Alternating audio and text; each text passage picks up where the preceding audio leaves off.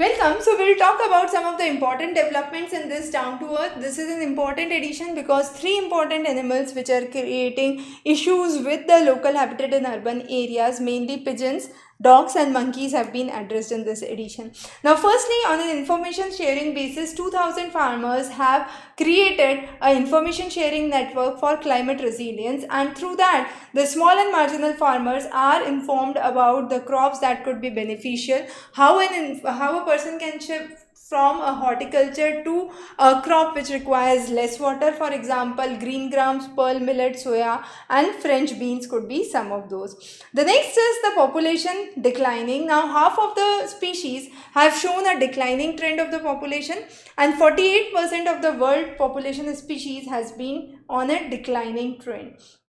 Now 28% of the species are already threatened.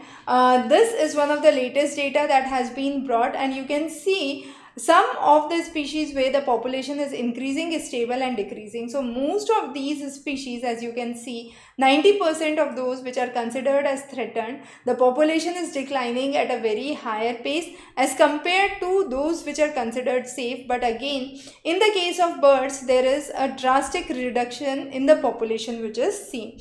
There have been environmental regulations brought in the American continent, in Brazil and the United States, where the court has brought in rules for construction near the wetland site under the anti-pollution trust. The next important topic that we would discuss, of course, here is Gramdan Act. Now Gramdan Act, two important villages, the Mendha and the Tuljapur, both of them from Maharashtra. Now here Gramdan is where the land is jointly owned by the people. Now one of this is talking about fighting to get out of this category. However, some of them are fighting to get into this category. So Mendha is one of the village which wants Gramdan Act to be incorporated. However, Tuljapur wants itself to be out of this Gramdan. Now why is it so? People in the Tuljapur area are actually mainly the people who have been facing issues with bad loans. Now in order to repay those bad loans, they need certain form of commitment, and that could be brought only when they have certain land in hand. But under Gramdan, the land is owned by the jointly, so it's not easier. However, in Mendha, there are nearly 500 tribal residents who want the idea of Gramdan, and 75% of the owners agree to be part of the Gramdan, and they believe that through this they can have more minor forest products that could be brought. There are various states which are allowing the villages to become republic. So those are in terms of Gramdan. So UP, Andhra Pradesh, Bihar, Odisha, Rajasthan, Maharashtra and Tamil Nadu. Now UP was the first to pass the laws of Gramdan. Gramdan requires at least 75% of the ownership to be in the hands of the common people, and 60% of the village land should be part of it. Now once the land is under the common trust, it cannot be sold by the individual. It has to be taken in through the Gramdan itself. There are various amendments for it.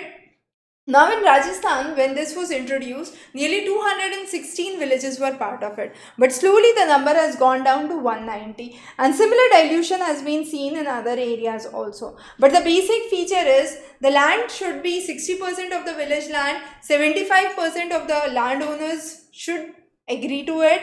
5% of the surrendered land would be distributed to the people who do not own any land, and without the common permission, the land cannot be transferred. If it is sold someone to the outside of the village, that is not possible. So it cannot be actually sold to a person outside the village, and those who are contributing to the idea of Gramdan must contribute 2.5% of their income to the community. So those were some of the important acts that was brought. 7 states started with it. As of now, nearly 3,600 villages are part of it, and here is the years in which the Gramdan was introduced and the proportion of the villages which are part of it. So a very high proportion from the regions of Bihar and Odisha are part of Gramdan. Again, one major issue that Gramdan faces is there is no crop insurance, and For example, what could be the income that they could generate? For example, the Mendha village in Maharashtra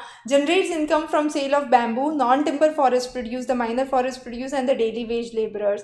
The next is the rising numbers of floods recently witnessed in the regions of Europe and Africa, and that is because of the global climate change. There has been sudden rainfalls, flash floods, and the highest or the driest number of summer days were seen in Spain since 1916.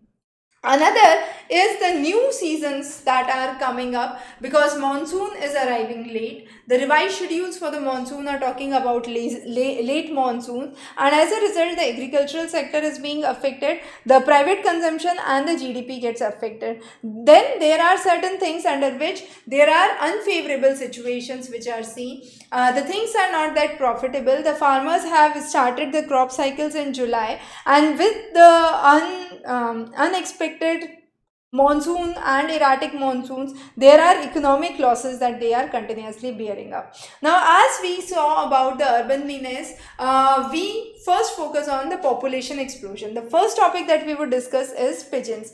Now, pigeons, a lot of people give food to the pigeon in form of seeds or small millets that could be provided to them, but very few know that these pigeons cause hypersensitivity pneumonitis, and that makes individuals difficult to breathe. The allergens in the droppings of the pigeon are the one which causes this, and the rising number of cases has been witnessed specifically in the metropolitans.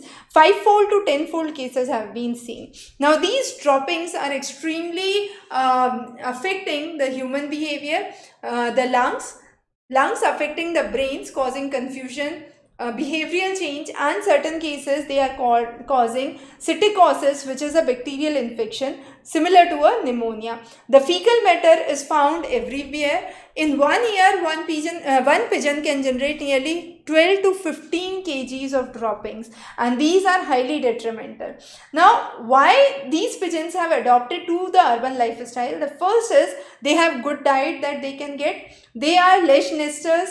And the third important thing is they build their nest throughout the years. So, the number of pigeons have increased 100% in last 25 years, which is a very high number. Now, killing pigeons would lead to huge number of diseases and would have negative impact. So, reducing the number of nesting sites, limiting their roosting is some of the important aspects. In foreign countries, there is a technique which is known as dovecote technique, where the eggs are being used, and in place of those eggs, wooden replicas are put, and that would help in controlling the population.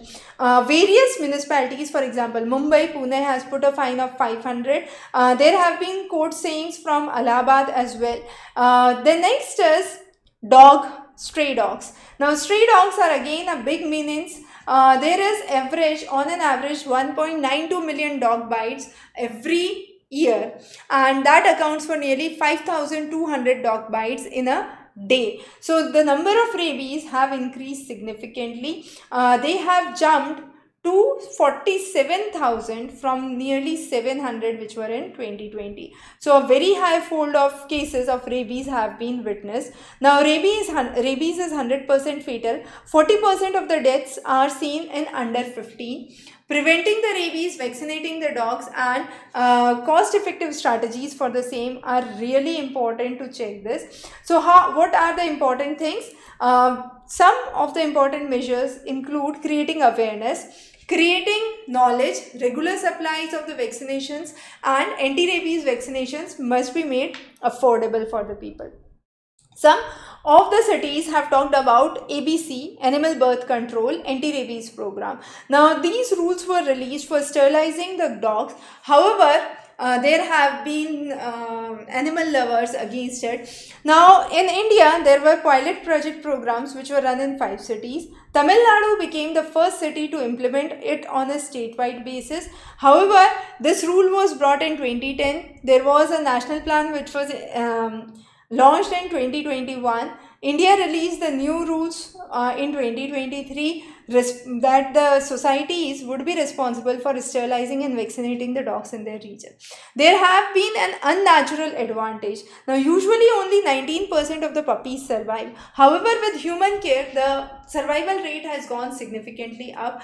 The dogs are now being clearly classified into pets and stray dogs, and it has created a significant impact. Dog with rabies cannot be euthanized and must be isolated for natural death until it occurs in the next 10 days.